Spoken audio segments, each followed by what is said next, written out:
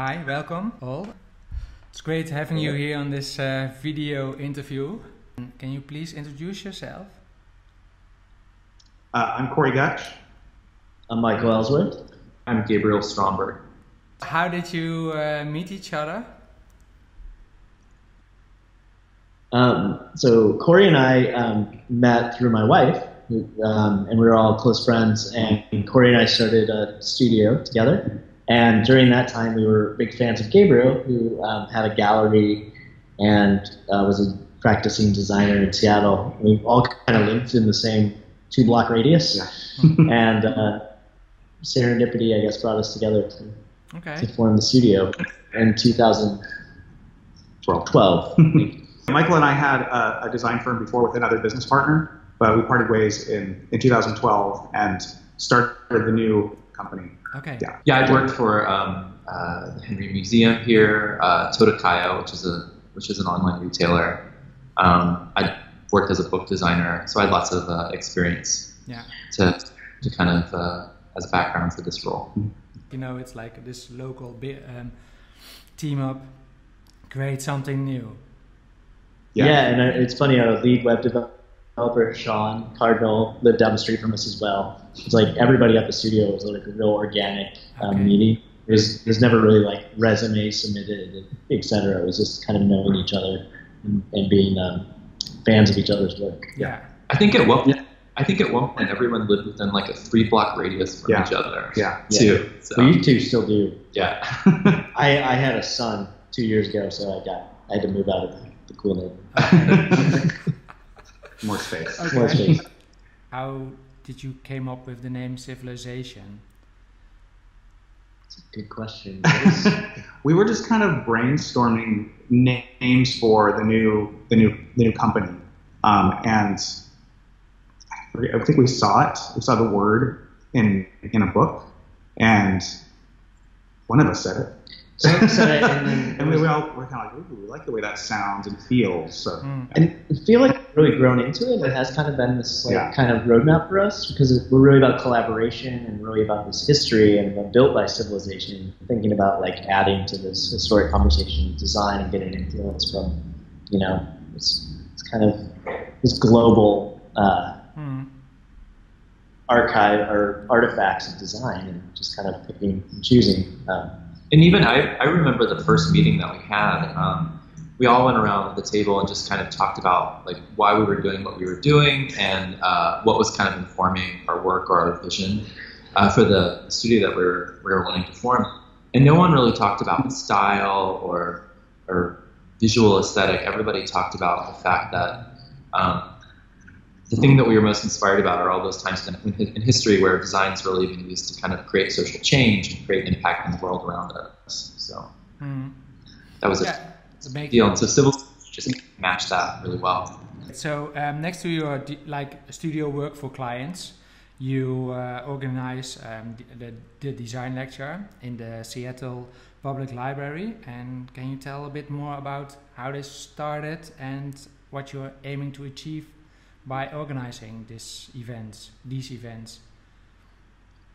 So it came out of wanting to do something outside of the studio work, but that would inform the studio work. And really, we work with a lot of students, or we meet with a lot of students and talk with a lot of students and interview a lot of students. And we always ask, who's your favorite designer? Similar to like how we got started. And a lot of times, it's like looking at a deer in headlights. They just can't conjure up a name or someone that inspires them. And I thought that was a really odd thing. So we started to think about, how can we connect with the community? How can we solve this problem that's going on in design education? And the lecture series was born. And we were pretty impressed that when we sent out emails inviting people to Seattle for a weekend getaway to speak at the library, the response was very positive from some really leading world-class designers. Yeah. So our first season, we started with April Greiman, who we're really big fans of, Stefan Sagmeister, which was a shock that he even answered our email and did, and came out. Great client. And then we had David Carson, and then we had Ken Garland, who's one of our design heroes, and the first First Manifest, I think, is close to our heart. Okay. Each of us individually and as you know, as a studio, we've always been kind of involved with creating events and around community and sort of, you know, putting on shows. Like I played in bands, Michael's played in bands. Gabriel used to own a gallery that was in our neighborhood and had events around that. Michael had a gallery before that, and then before we started Civilization with our old company, we used to have monthly events around the Art Walk in Seattle. So we were kind of comfortable with putting on an event and getting people to come to an event, figuring out, you know, how to make that happen. And so the design lecture series kind of became this thing that was really very much us, that we wanted to put out there. So and we do it. And I think from the beginning, again, I think we said this before, but it's one of the things that we all really connected on is that we have kind of the same design heroes, people like Ken Garland, April Greiman, Lance Wyman. Much like I think when musicians come together and they all find that they have similar, you know, bands that they like, we really connected on having the same heroes. And so for me, the lecture series has been a really great excuse to hang out with people that I consider heroes. To have dance parties with April Greiman or go drinking with Lance Wyman. It's pretty awesome. Dinner with Kenya Hara. So it's a good way to meet your heroes and like get to know them a bit better, different than when they do a lecture and you're just visiting this lecture. You're hosting now them, and then you have like an other interaction with the speaker that you invite, right? So, but is this setup of the design lecture then just a presentation, like they show all kinds of works, or do you ask the speakers a specific topic to talk about, or what's the setup of the design lecture? The format's pretty open. We give them an hour. And we let them do what they want to do. Sometimes if they'll have 2 or 3 talks, they'll ask us which talk they would prefer. And we always lean towards the design for social responsibility or something like inclusiveness or something like community. But we leave it pretty open, and we trust the people that we invite to give the talk that we think would be appropriate. In the last 2 years, though, the first year we didn't do this format, but the last 2 years we've invited another guest to have a conversation after the lecture. So that's been an interesting twist. Like we had April Greiman interview Paula Scher, and that was wonderful to see 2 perspectives. Our next lecture is Jessica Walsh, and we invited out Kate Bingman-Burt, who's a illustrator and educator at Portland State University, and they both are really going to talk about being not only a woman in design, but being kind of a younger designer, a new generation. We had Marissa Janae Johnson from the Black Lives Matter movement, who was one of the people who interrupted Bernie Sanders here in Seattle when he was doing a rally, interview Emory Douglas, which was fantastic. Of the Black Panther.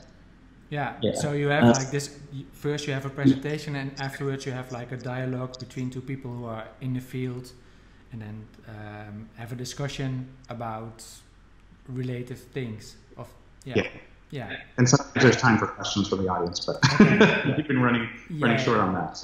And then we have like after-party gatherings for the community that we engage, and there's books for sale and signings, and we want it to be as inclusive as possible. Yeah, but it's the lecture free. I don't know if that's clear, but the lectures are all free and open to the public. So whoever can get a ticket in time, the door is open to them.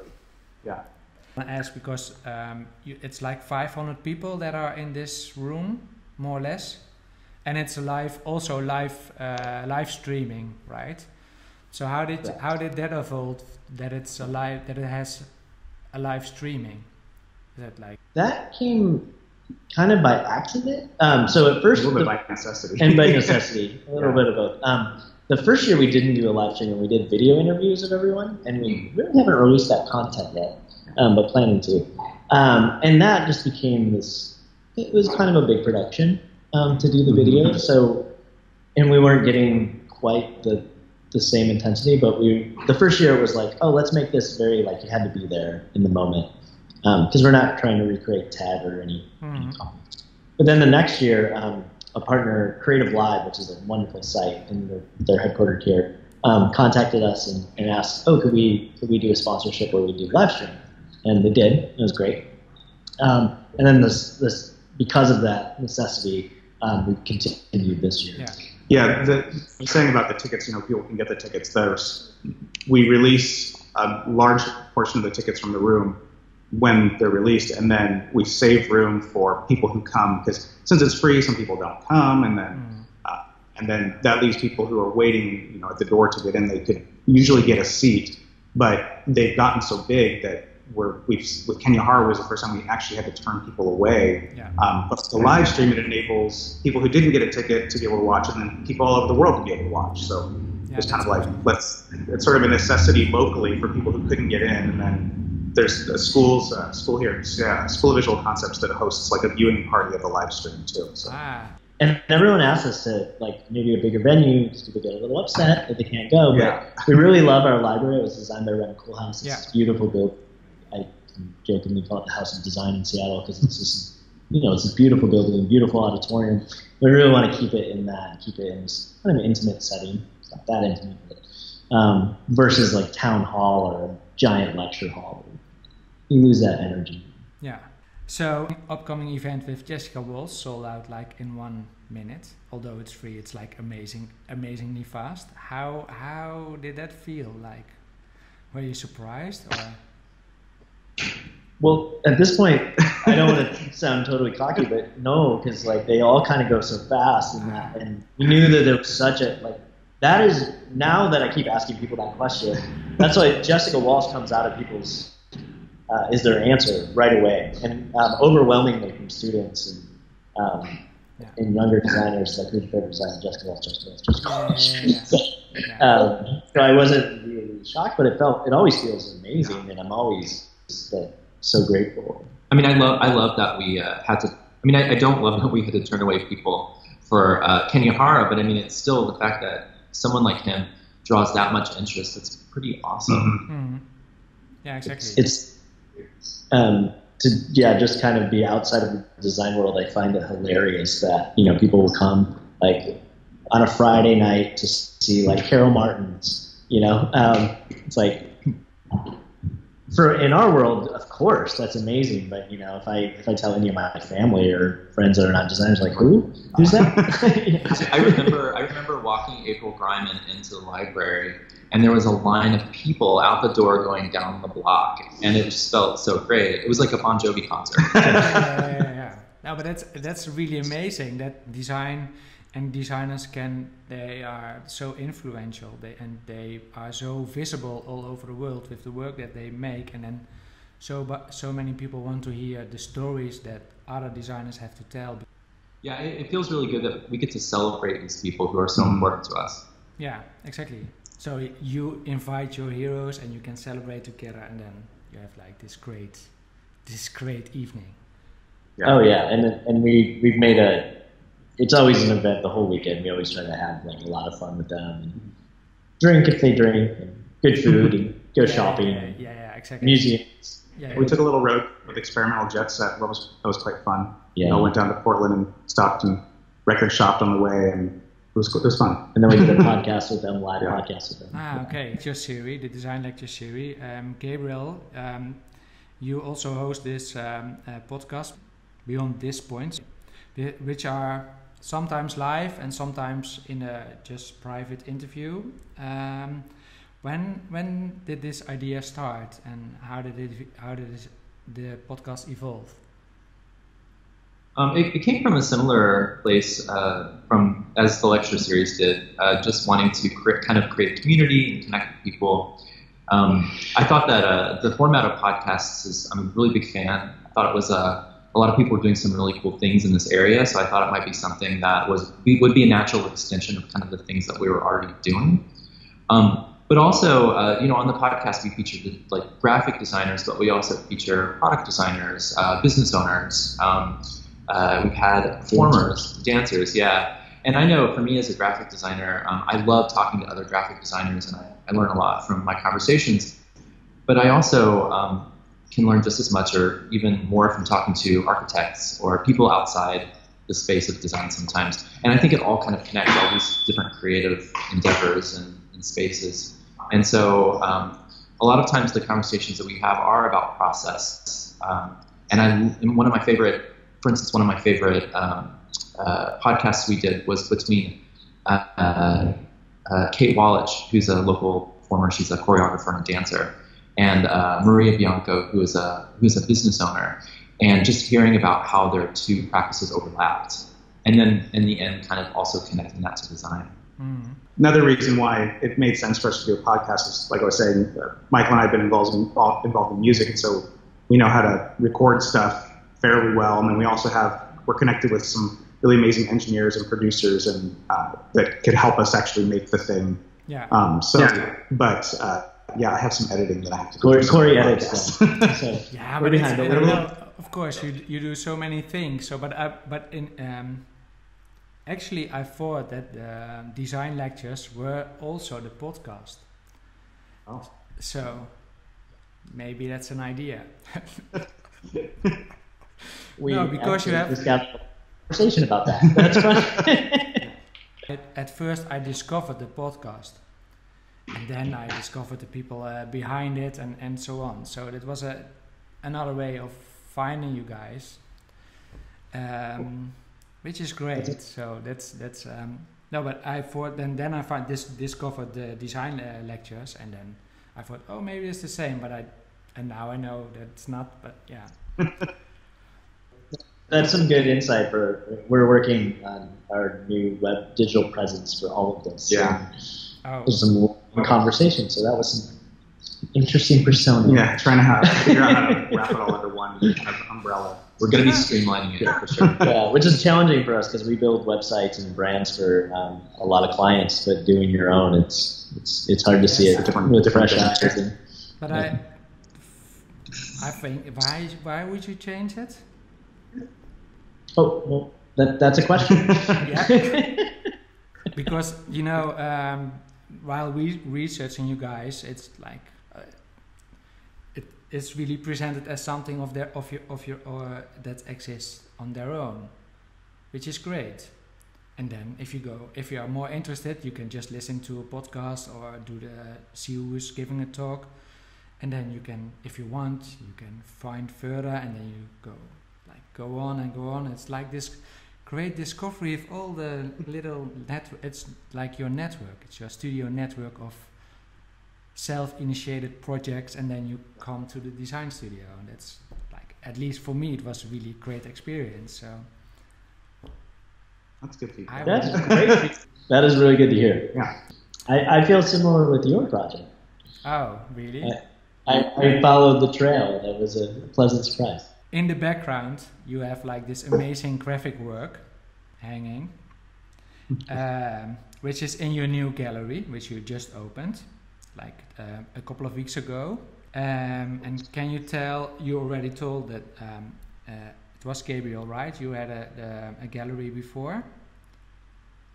Right. And Michael. Failed gallery. Oh. I liked Gabriel. Okay. I don't know if mine was any less failed. But so it was a kind of an interesting way that we got into the gallery. We were looking for new studio space for a long time, and we found this in real estate in Seattle is a little high right now. Heard ninth on the planet. For rent. So rent's tough, and we work with a lot of nonprofits and social entrepreneurs. So we got to keep the rent low. But we found this space that was a gallery before this, a wonderful gallery called Rock LaRue. That was a kind of a Seattle staple. And the owner wanted to get out of the art world and is now working on saving endangered species. Besides the point. So we found out that it was coming to rent, and we talked to the landlord, and he was a little skeptical about a design studio moving in, because he was like, I really want a gallery, and we're like, we can do that. So that's kind of how it started. And not that we didn't want to do that, because it was kind of a natural progression out of the lecture series and the podcast to show the work. But it kind of accelerated the timeline a little bit to do that. And we really needed a bigger space because we were in a 600 square foot studio with 8 of us for a long time. Oh, yeah, and it was how we are now, pretty much shoulder to shoulder. So we came in, got the keys in September, did some renovations, and then we weren't going to open the gallery. We weren't going to have our first show till like spring, summer. But then the election results came up of the American presidency, and the day after the election, we were all teary-eyed and sitting in the studio and like, what are we going to do? And the next couple of days, we came up with the idea of reaching out to Milton Glaser and Mirko Illich about seeing if we could do the Design of Dissent show that they did originally in 2005 at the School of Visual Arts in New York. Reached out to them, and we found out it was already packaged up in the basement, which was nice. So we selected some pieces and figured out how to get it out here, and then got their permission to add to the show. And so the show, the new iteration, is about 50% of that collection, and then 50% of the show is really added.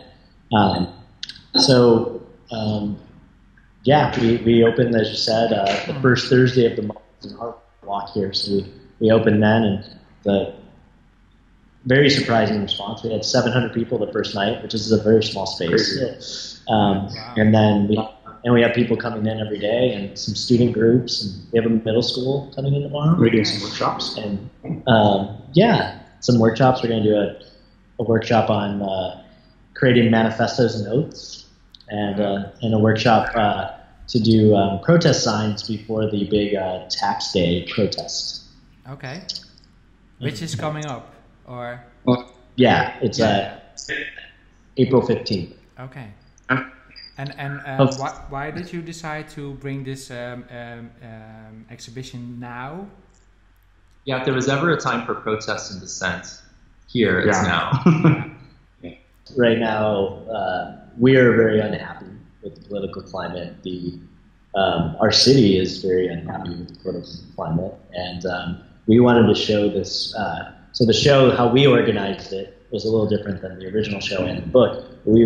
From the 60s to present day, as you walk around the gallery, it's a timeline, and we're showing the pieces that we have on display are really relevant now as they were then. Yeah. And we wanted to show how there's been this constant voice, this constant topics that keep popping up, and these are ways that the masters of graphic design have addressed these problems. Yeah.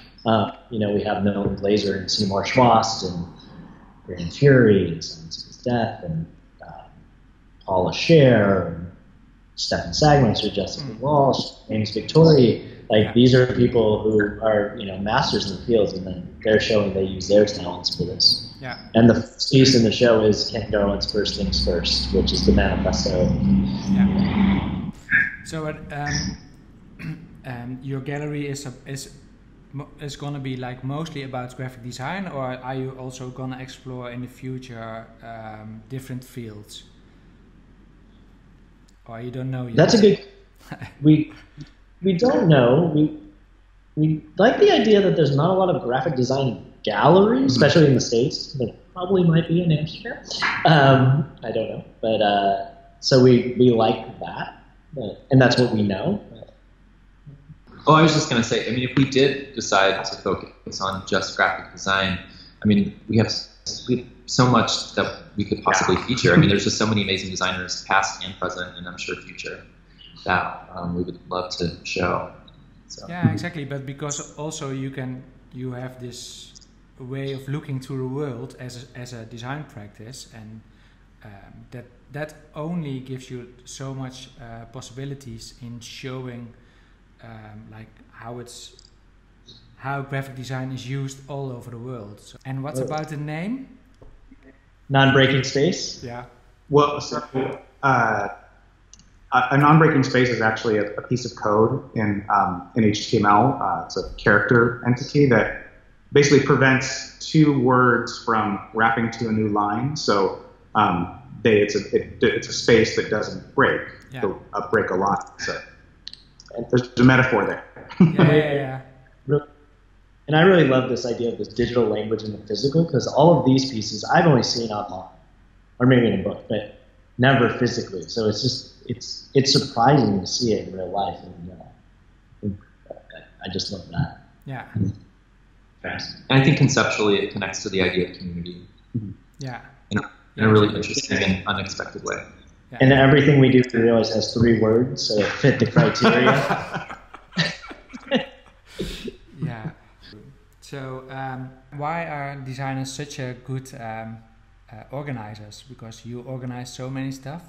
I think we have a really good team. Yeah, totally. Yeah. Our main organizer is not a designer by training, and Molly, Kirsty, arranged this. She's very good at organizing. Okay. She has the heart of a designer, though. She does. Yes, I think if there is kind of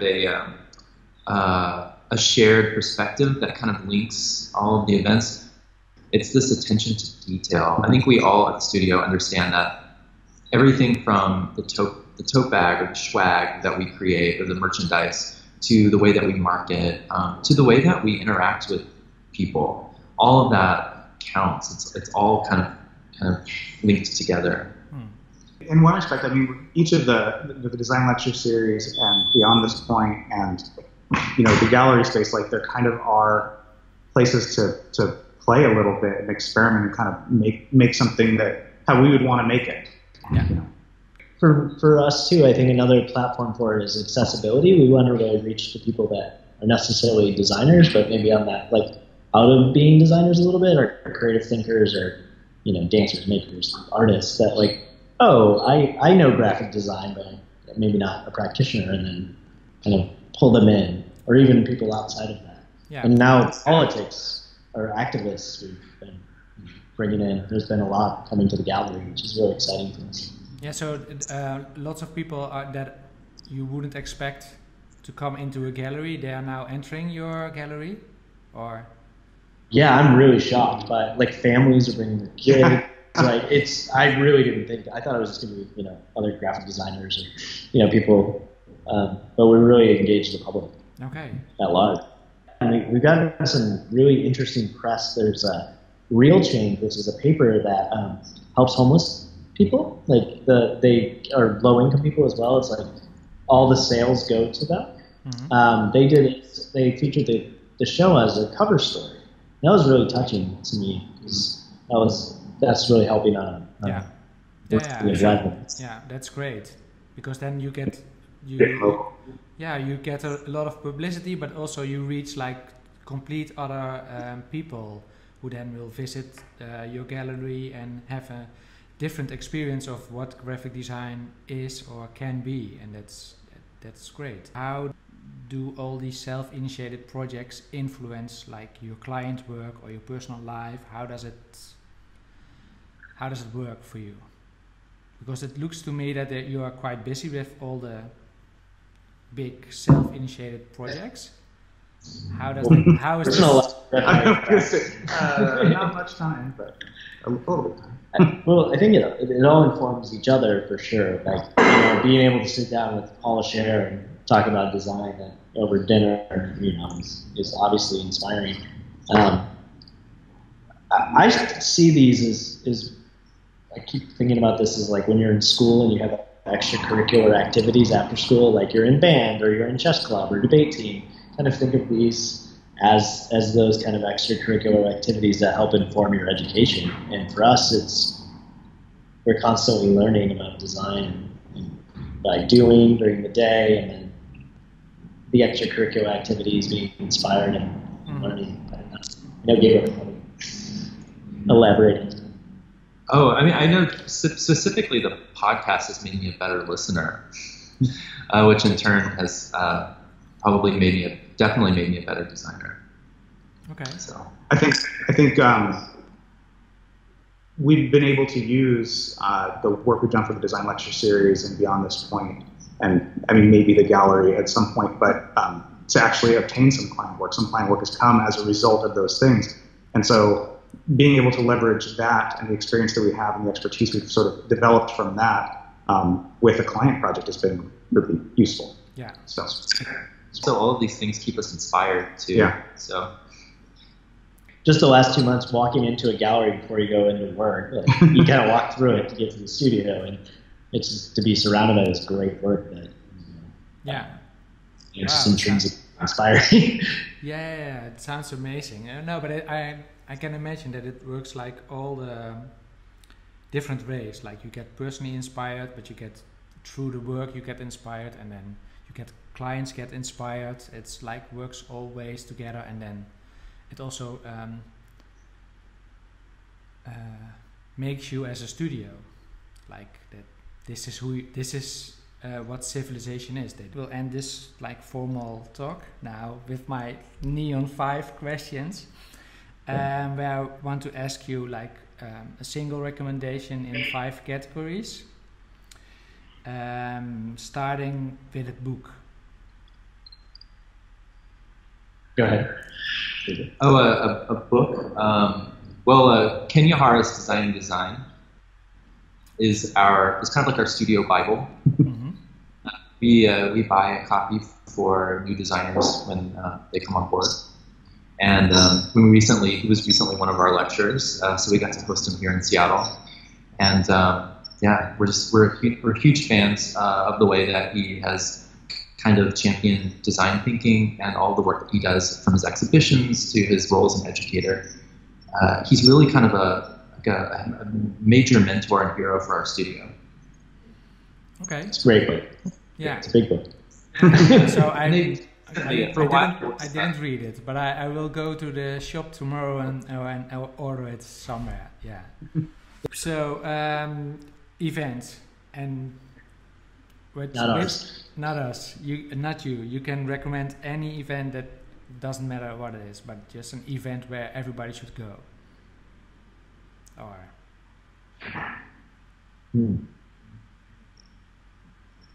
Oh yeah, that's a good one. LA Book Fair. We also really like Design Week in New York, ICFF, and all the pop-up stuff around that. It was really fun. Wanted Design. Yeah, that's great. Food. There was a time when everyone kept getting bibimbap. We have a favorite food truck, a burrito food truck.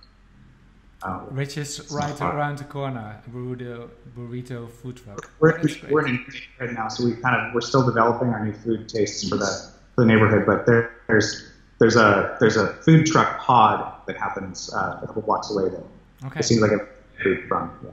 But also there's a restaurant here called Marjorie, owned by a friend of ours named Donna Moody, and we take all of our lecturers there to dinner the night before the lecture. And it's kind of a tradition, and it's a really beautiful spot. Very cozy and great food. Okay, it's great. A special place. And movie or television or. Ooh. I just watched. Well, I guess we'll all have our own TV. Atlanta, which is an amazing television show. And I think it's a really great American story. Is it on Netflix or? It's on. I think it's on Amazon. Okay. Okay. Yeah, it was on the FX network. Okay. And I'm personally, it's nothing I've seen, but I'm really excited about seeing the new design series called Abstract. Yes. One of which features one of our favorites, Paul Scher. And I know it's like everyone probably already has heard about it, but I think it's up for Oscars and stuff. But got to see Moonlight. It's an amazing film. Yeah, really, really good.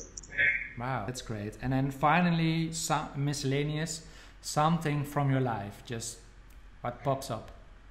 To recommend? Yeah.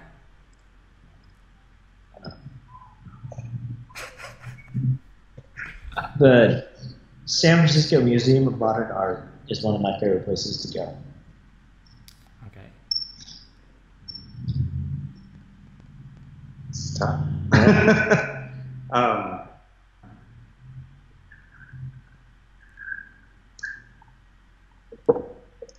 don't know, what's popping in my head because it's coming up is Art Basel in Hong Kong. Oh yeah. Yeah, I've gone the past 2 years, and it's coming up at the end of March, and probably not going to be able to go. So that's something that is worth going to if you can.